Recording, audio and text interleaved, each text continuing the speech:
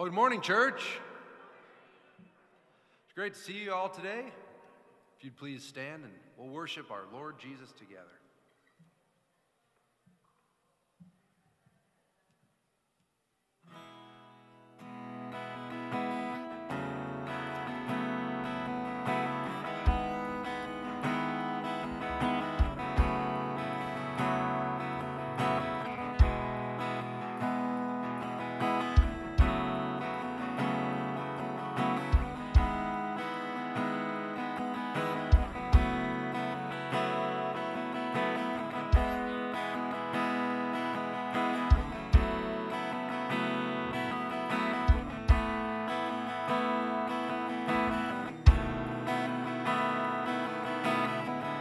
Over the mountains and the sea, your river runs with love for me.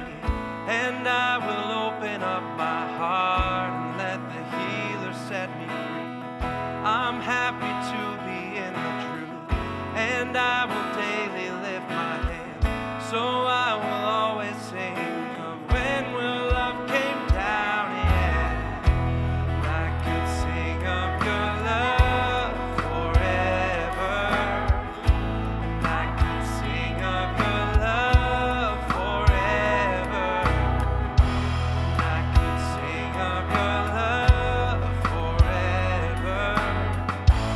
I could sing of your love forever. Over the mountains and the sea, your river runs with love for me. And I will open up my heart and let the healer set me free. I'm happy to be in the truth, and I will daily lift my hand. For I will always sing of when your love came down, yeah. I could sing of your love forever.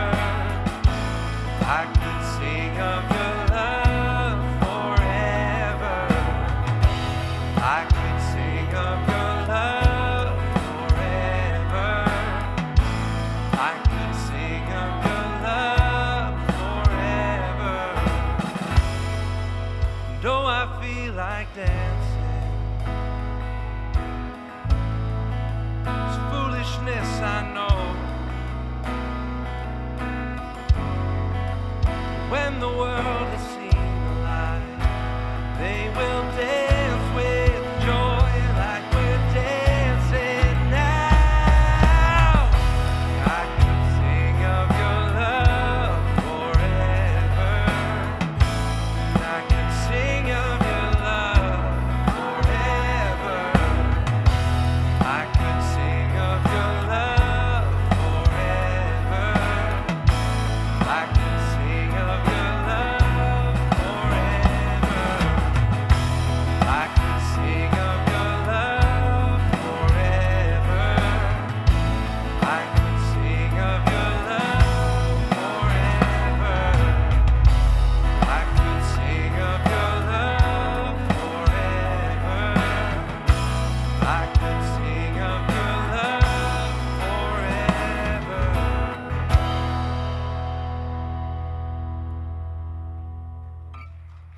You may be seated. Hey church, it's great to have all of you with us today. Ladies, the next Women's Fellowship Night will be an evening of joy on December 14th from 6 to 8 p.m. Childcare will be provided. Just make sure you sign up ahead of time at lscc.tv. And join us as we celebrate the birth of Jesus during our Christmas Eve service at 4 p.m., both in person and online. If you're looking for prayer or another way to get more involved, fill out the connection card on the seat in front of you or head to lscc.tv/connect to fill it out online. As we continue on our mission to love God, love others, and be the church, we need your support. If you call LSCC home, consider contributing financially. You can safely and securely make a one-time gift or set up recurring giving by going to lscc.tv/give. Or if you'd rather give in person, you can use the black boxes at each of the auditorium exits. And now, let's say hey to Chris as we continue our series, Foundations. Hey guys. Someone called me Kojak earlier. I didn't know who that was, so I had to look it up. That's what they said. Isn't that the same person? Oh, all bald people look the same. Doesn't it look good around here? Looks nice. I just want to give a shout out, a special thanks to everybody who's kind of, we had some people in all week and they were decorating all week, and so it's beginning to look a lot like Christmas around here. And that reminds me, there's a table back here, and there's a women's event for Christmas, and the men are going to dress up nice, and they're going to serve the women, and so you can sign up for that in the lobby back there on your way out. Before we jump in, I want to do a quick review of where we've been before in the sermon series. The last 2 weeks, we've been talking about the Christian cuss word of submission. And when we hear that word submit outside of the church, we usually go, "Oh, that's not a good word. I don't like that word." And so the first sermon, when Corey first brought this sermon and kind of went over submission, an important thing there to understand, it's willing, it's willful. We are not called to subjugate people against their will. That is not how Jesus deals with us. That is not what submission means. That's an abusive form of submission. But we are called to submit, and Paul takes us through submission in these different relationships in our life. And so we learned last week that leadership wasn't just a top-down structure where I as a subordinate just submit to everything a supervisor says, or that I as a supervisor just do whatever I want with somebody because I'm in authority. That's not a top-down structure that you would think. In the Bible, we see something more like this, where when I'm in a subordinate role, I submit myself to Jesus first. And then who Jesus is and the gospel and all that then characterizes the way I am as a subordinate. Or if I'm a supervisor, then I would submit myself to Jesus first in that role and not just do whatever I want in any way I want, but I would submit myself to God and then lead the way that Christ leads. Right? And that's what we learned about leadership last week, and we are going to continue that idea now in a new relationship between child and parent. And next week we're going to be talking about parents in general. And so we're gonna get into this verse today. But before we do, let's bow our hearts before Jesus in prayer. Let's pray. Heavenly Father, thank you that we can be here today. Thank you that it is beginning to look like Christmas. Lord, I pray for warm snow. 32 degrees exact and a snowy Christmas. And just thank you that we live in such a magical and beautiful place. Lord, I pray for Oxford High School in Lower Michigan and just everything that has transpired there, just that cruel and tragic act. I pray that even out of that, you would bring the truth of your gospel, and you would use all things, even that, to bring people to salvation, Lord. And I thank you for Tate Meyer.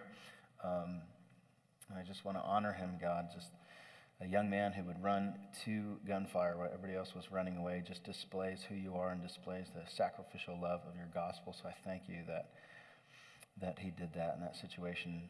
And Lord, I pray for peace for everyone there, and teach us how to walk through those things, God. I pray for the church across America, the church in Marquette, and our church locally, that you would build us up and set a firm foundation of who you are, and Holy Spirit, just use us and bring us out to our communities to preach your gospel. And Lord, I pray for our nation, for our leaders in the nation, whether they would submit themselves to you or not, that your Holy Spirit would guide them and lead them into places that promote life, liberty, and the pursuit of happiness. Lord, I pray that today is not just another sermon, it's not just some songs and just an activity that we do. I pray that you, God, who spoke everything into creation, would speak to us today. It would be a moment where the finite meets the infinite, and that we would know that we heard you speak and we walked away refreshed and new and changed and on mission for the things that you would have us do. Lord, I pray that for each one in the room today. It is in your powerful and precious name, Jesus, that we pray. Amen. So the relationship we're walking in today, or we're looking at today, is the relationship of parent and child. And I have 6 children and 1 wife. And a lot of people, when they hear that and they meet me, 6 children is a lot outside of Houghton. Right? And up in Houghton, it's like, you just started. But outside of Houghton, people will go, man, 6 kids. 6. Do you know how that happens? And they'll ask me that. I get that a lot. People say, 6 kids, do you know how that happens? And I am now then in a precarious moment because I am a little bit sarcastic and I'm unsure what to do. So I use the same phrase all the time when I get asked that question. They say, do you know how that happens? And I say, no. Could you please tell me? But we all know how that happens, don't we? We all know how children are made. And we are all a child.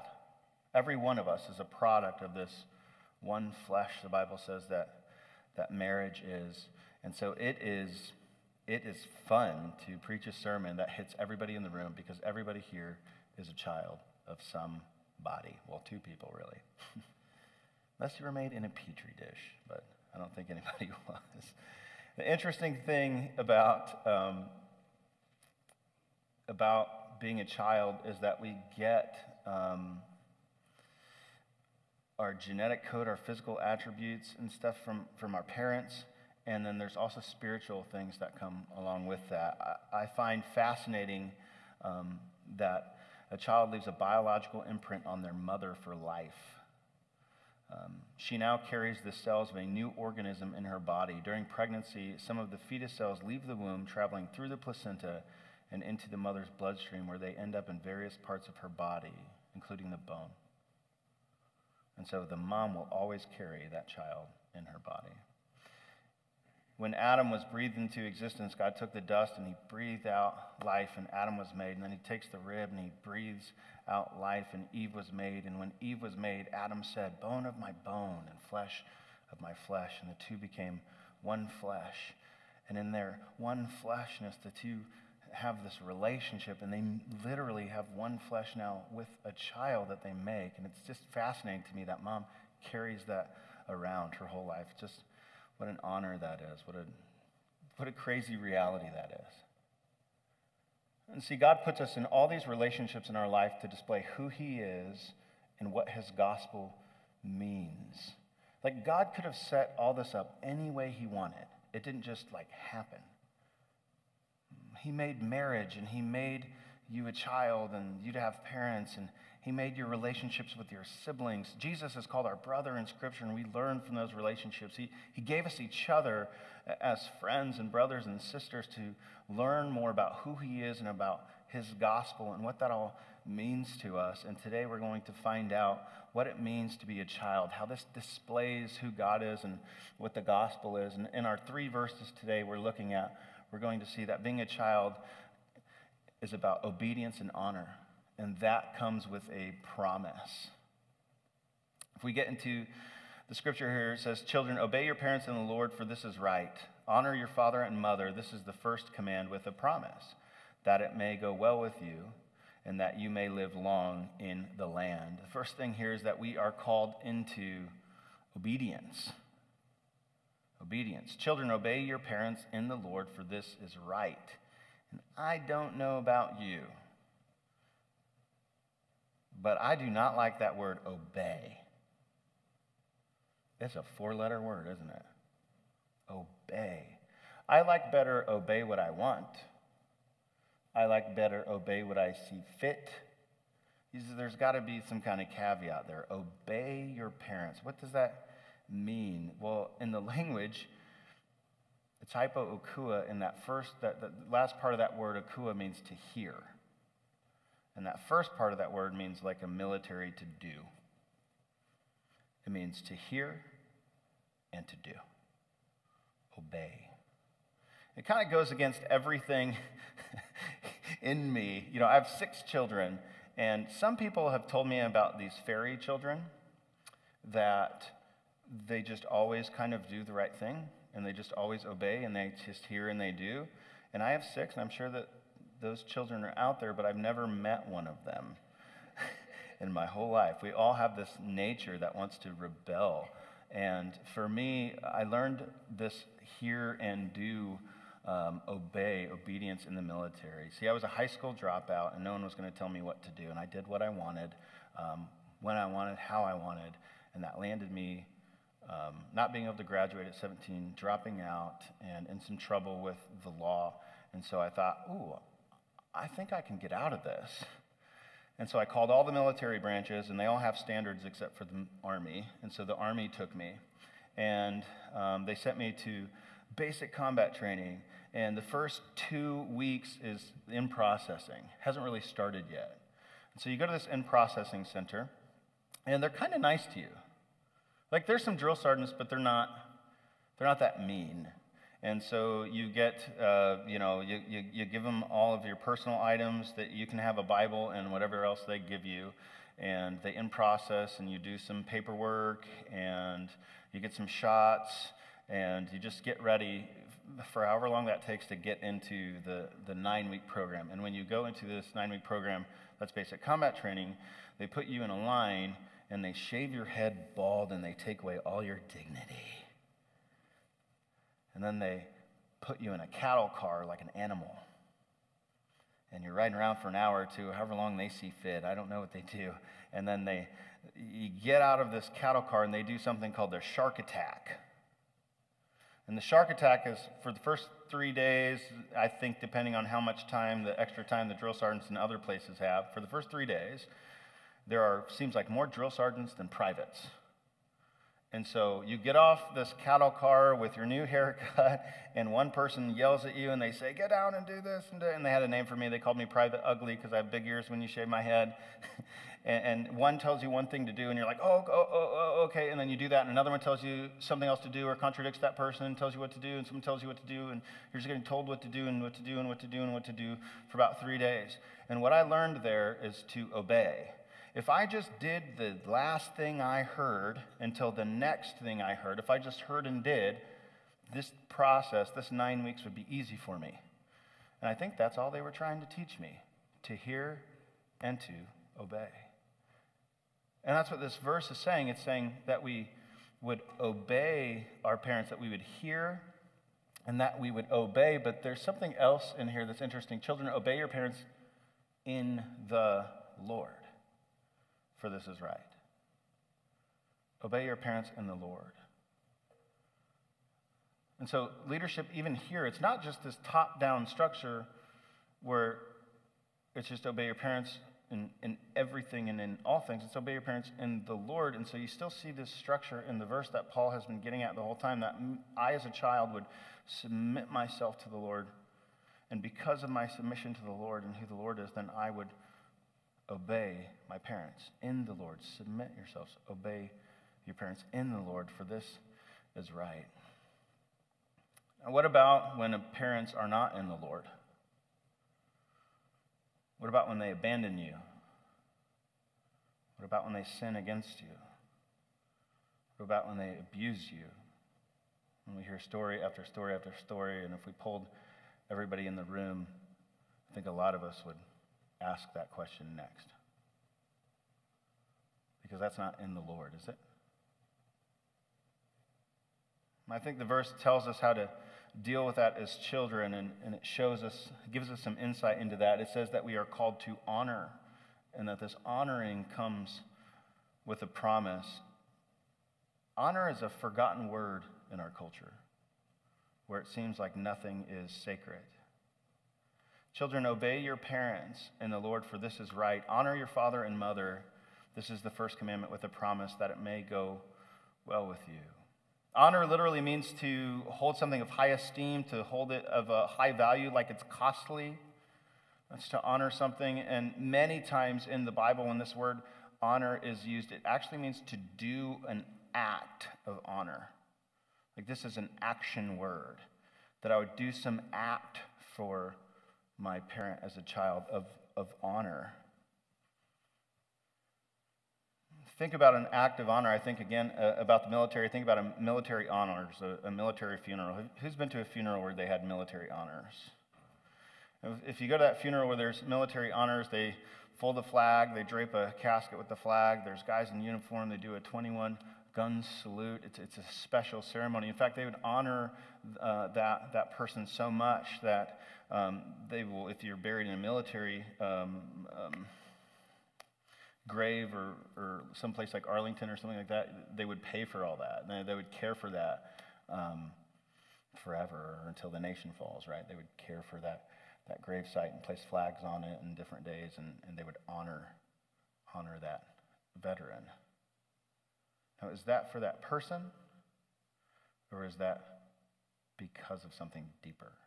I think it's because of something deeper, because you could be a veteran and you could get an honorable discharge, and you could get out of the military 2, 3, 4, 5, 20, 37 years, whatever, and they are going to give you that funeral even if you were a dirtbag in society the rest of your life.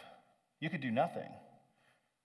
You could be harmful towards society. There's a few things that you could do where you wouldn't get that, but really you could do nothing else, and you would still get that upon your death because of that position now of being a veteran with an honorable discharge. You get military honors, no matter how you live your life, except for, like I said, a few things. I think that's the idea here about honor. We see that idea in Scripture. This week, it's like, man, where do we see someone who is being honored even though they're sinful? Where do we see someone who is walking away from the Lord that is still honored by the Lord? And we can see this in a few places in Scripture, I think most with David. You guys are familiar with David and Saul, right? So the nation, I'll give you a quick little backstory. The nation of Israel, they don't have a king, and they're different people are popping up to lead them, and things aren't going well for them. And they say, give us a king. And so they get a guy, and this guy's name is Saul, and Saul gets anointed from the Lord, and Saul is now king. The prophet anoints Saul, and he pours oil over Saul, and Saul is now king, and Saul brings great blessing and victory to the nation as the king. He is following God. He's doing things well in the beginning. And then Saul starts to walk away from the Lord. And he starts to do things his way instead of God's way. And he leads the nation in a direction that is away from God. And so God decides to anoint another king. While Saul is still king, God anoints a king, a young boy named David. God anoints a young boy named David while Saul is still king. David becomes a musician in Saul's court. He's a guitar player like Joe. And then he also kills Goliath. And he leads the nation to victory after victory after victory. And Saul, the king, Saul, becomes jealous and angry with David. And he goes after David to kill David. He takes 3,000 men against David's little band called the Mighty Men. And so he pursues David on a seek and destroy mission with 3,000 soldiers. And that's where we pick up the story. This king is pursuing David. And on the battlefield, he goes out to relieve himself, because you still have to do that everywhere you go. So the king goes out to relieve himself in a cave. And David is in this cave with his mighty men. And that's where we pick up in Samuel 24, verse 4. The men of David said to him, "Behold, this is the day in which the Lord said to you, Behold, I am about to give your enemy into your hand, and you shall do to him as it seems good to do." So David is there, and he's in the cave. This king that's been trying to kill him is there. He's already been anointed by God as king, and his men are saying, "Do it. Remember when God told you you were going to be king? Take it. This is your opportunity. This is your time. Do it now." And so David grabs his knife, and what's he do? He goes and he cuts a piece off of his cloak. But he doesn't kill him. And immediately, right after David does that, it says he feels guilty. Like he didn't kill him, he just cut a piece off of his robe, and he felt guilty right after that. In verse 5 of chapter 24, it says, it came about afterward that David's conscience bothered him because he had cut off the edge of Saul's robe. So right away, David's like, this was dishonoring. And so David says to his men, far be it from me because of the Lord that I should do this thing to my Lord, to the king, who is the Lord's anointed. To stretch out my hand against him, since he is the Lord's anointed. He's saying, I'm not going to do that. And then he persuaded his men not to kill Saul. And then Saul leaves the cave, and David does something even crazier in my mind. Saul leaves the cave, and David runs out to the man who's trying to kill him with 3,000 men, and he says, my Lord, and he lays on the ground prostrate before the man trying to kill him. David believed in honor. David said, I will not stretch out my hand against my Lord, for he is the Lord's anointed. May the Lord judge between you and me, and may the Lord avenge me on you, but my hand shall not be against you. And then he quotes a proverb, as the proverb of ancients says, out of the wicked comes forth wickedness. See, David knew that you do not do the right thing the wrong way. God is concerned about your character and about your heart. Think about that situation, even in the promises of God. With everybody telling you that's the right thing to do, and you've already been anointed, and that you would just honor God in that situation. Man, that shows me that David was not just honoring Saul. David was honoring God. And because David honored God, because David believed that the Lord's ways were higher than his ways, then David in return honored Saul. And that's what we're called to do as Christians with our parents. We're called to honor them for the sake of God and not for the sake of just us. And that comes with a promise. I love scripture that comes with a promise. Children, obey your parents in the Lord, for this is right. Honor your father and mother. This is the first commandment with a promise that it may go well with you and that you may live long in the land. There are so many different promises in Scripture. See, the grace is free and the cross is free, and we accept that, and we enter into this unconditional relationship of love with God for everything he's done. Like he's not going to leave you. He's not going to forsake you. But there are conditional promises in the Bible. See, if we wait on the Lord, then God provides. Psalm 27:14, Psalm 37:7, Isaiah 40:31. If we trust in God, then God directs us. Psalm 25, 1-3, Psalm 62. If we commit to God, then he establishes us. Here's my favorite one. If we delight in God, he will grant us favor. Do you want favor with people? Delight in the Lord, and he will grant you favor. Psalm 37:4, Psalm 84:11, Psalm 112:1. If we endure, then God will reward. Galatians 6:9, James 1:12, and there's so many others. What's this promise? If you honor your father and mother, it will go well with you, and you may live long in the land. And that calls back to when the Ten Commandments were given, and this generation had been rescued by God and was beginning to do things God's way. And if you would honor that as a child, if you would honor your father and mother, then it would go well with you in that land, that God would bless you and that God would prosper you. And remember, as children, we're doing this for the sake of Christ. See, I have had a lot of failure as a son and as a father. So we went in the military, and they shaved my head, and I came back home, and I was going overseas, and my dad was really concerned about my faith before I went overseas. And I wasn't a Christian yet. And so this couple days or week or whatever that I stayed in the house, he just kept on me. I mean, he was trying to make sure I was a Christian before I go overseas. That's important. And he was on me, though, and I wasn't listening to anything he had to say. So he would talk to me about God, and it's like, why are you talking to me about God, Dad? You're a sinner. It's funny how I was a Pharisee even before I was a Christian, and how I fall into that so often. My mom, she took me outside sometime during that week, and I remember being on the balcony, and I remember being with her. And my mom isn't the kind of woman who talks a lot.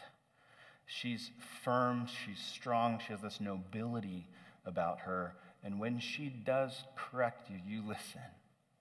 And she took me out to the balcony and she said, listen, one day you're going to understand that your dad doesn't need to be perfect for you to honor him. That that's about you, not him. And this is what she was talking about. And I've learned this through Scripture, and I've learned it through the Holy Spirit, and I've learned it through my own failure as a father. And I really started to understand this when I began to fail as a father. And we fail for so many different reasons, don't we? Sometimes we just fail out of brokenness. And we all have brokenness, every one of us in the room. For me, the way that it would manifest itself is, I was young, I was a kid, I ended up having kids, and I'd be deployed for a year, and then I would get back to normal life for like a year or two, and then you go again for another year, and then you're back to normal life for a year or two, and then you go again, and I was just trying to figure out a lot of things in my head and in my heart, and how to reconcile some things. And at the same time, I'm a father, and the VA calls it chronic PTSD. I don't share this usually with anybody but friends, but I felt it pertinent to the sermon. And there was a time, and it still manifests itself in different ways, that when the boys were young, I would barricade the door, get all of my kids in the room, and then sleep with a weapon at the ready. And I wouldn't really sleep. And that wasn't the craziest thing. They remember that. They remember that. And that's kind of like an adventure or something that you're really not aware of when you're that young. But you know what they are aware of? Is that brokenness manifests itself in anger and in rage and in shortness and cruelty and commanding,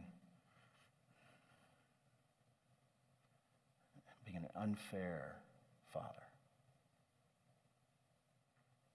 And I started to understand, and my dad was just going through the same stuff as me. Like he didn't have it figured out yet. I think as you get older, you just realize you just don't have it figured out. My dad didn't have it figured out, and he was trying to figure it out. And so then grace started to flow in my relationship with my father, that I really understood what he was going through and who he was. And then this gospel started to be embodied in my relationship with my dad. And I thank God that that God hasn't set it up where it's like I just honor my parents because of who they are. Because that means my kids would have to just honor me because of who I am. And I'm a complete failure in many ways.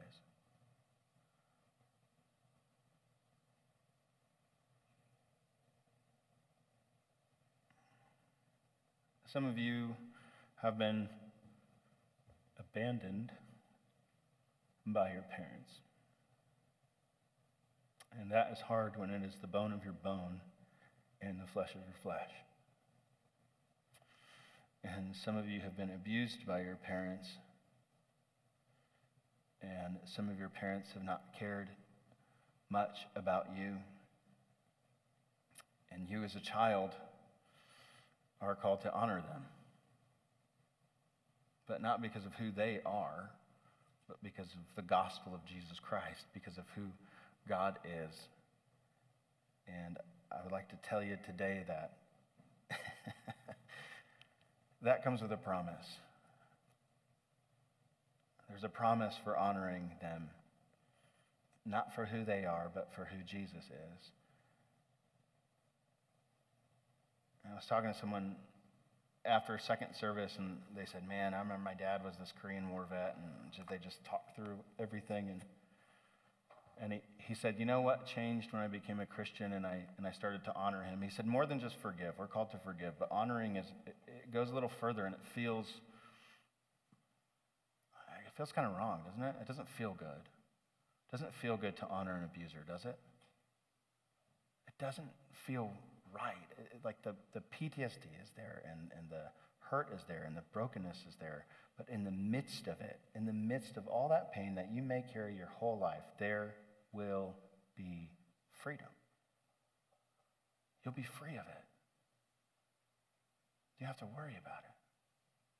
You'll have joy. There is an unexplainable joy as a Christian. And the reason it's unexplainable is that we have trial and we have tribulation and we have all these things that happen. And in the midst of them, it's not that they just go away. Man, that's happening and that's happening in heaven. It's that in the midst of it, we have joy. There's a peace that surpasses all understanding. That you can be in the most unpeaceful situation as a child, and you can submit yourself to the Lord, and you can honor your father and mother, and you can have peace that surpasses all understanding in a relationship where you should have zero peace. In a time, in a place where you don't feel that way, you just know you have it. Paul says, I know that I know that I know. And so today, we're going to take communion. Can you pass it out? Can we pass it out? Yeah. We usually do this in first service, we pass it out. And then in second service, we get it. I thought this would be a great time to pass it out. Because what does communion represent? The cross. Right? It's the blood of Jesus and the broken body of Jesus poured out for all of my sin. And in Corinthians, when we take communion, we are called to repent. We are called to have unity in relationship as well. And so I'm not going to come back up. We're not going to do it together. I would just ask that, I put that in the wrong way. As you are where you are, before you take communion, that you would take an opportunity and you would honor your father and your mother before the Lord. No matter who they are and no matter what they've done and no matter all the things in your life, that you would honor them. And if you had great parents too, that you would just spend time thanking God for who they are and not overlooking their faults, but thanking God that he paid for them on the cross. And so Joe's going to sing, and I would just encourage you to do that, and then we will worship.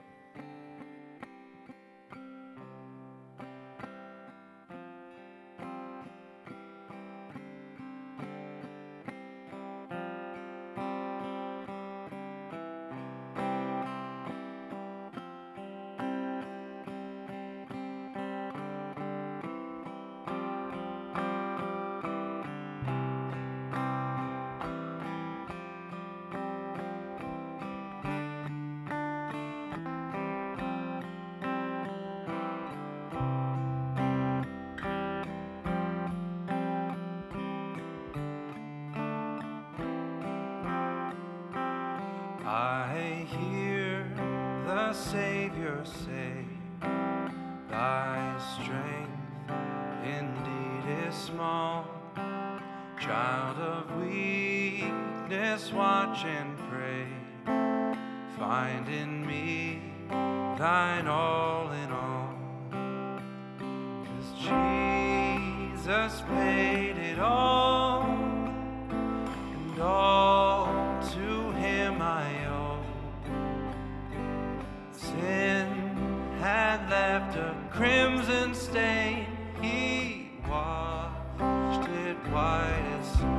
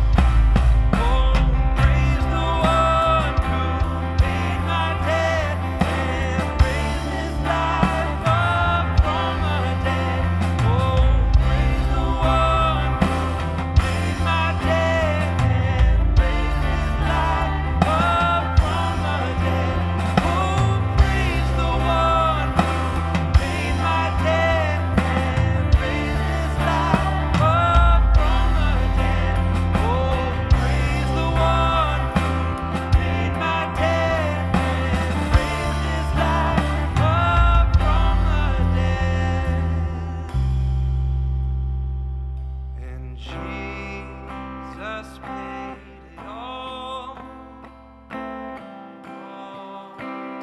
him. Sin had left his crimson stain, he washed it white as snow.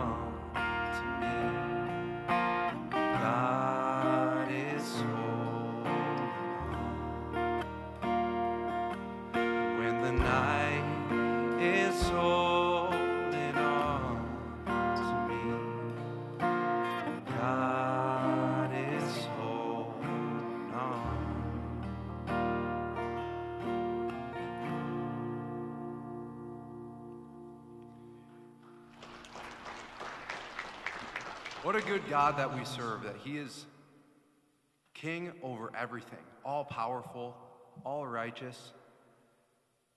He could make us just obey just because he's God. But he loves us, he's good. He gives us a choice, and we get to come to the Father who's always by our side. He will never let us down. Christ will walk with us.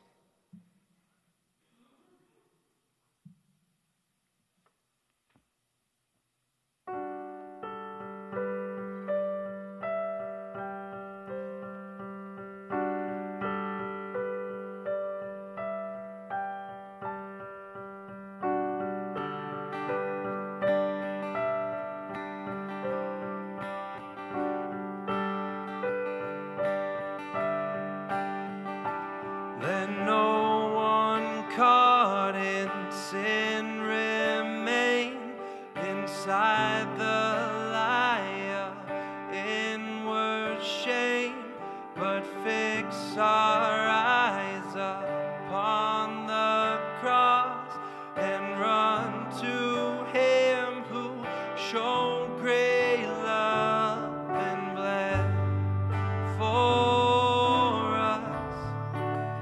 Freely you bled for us.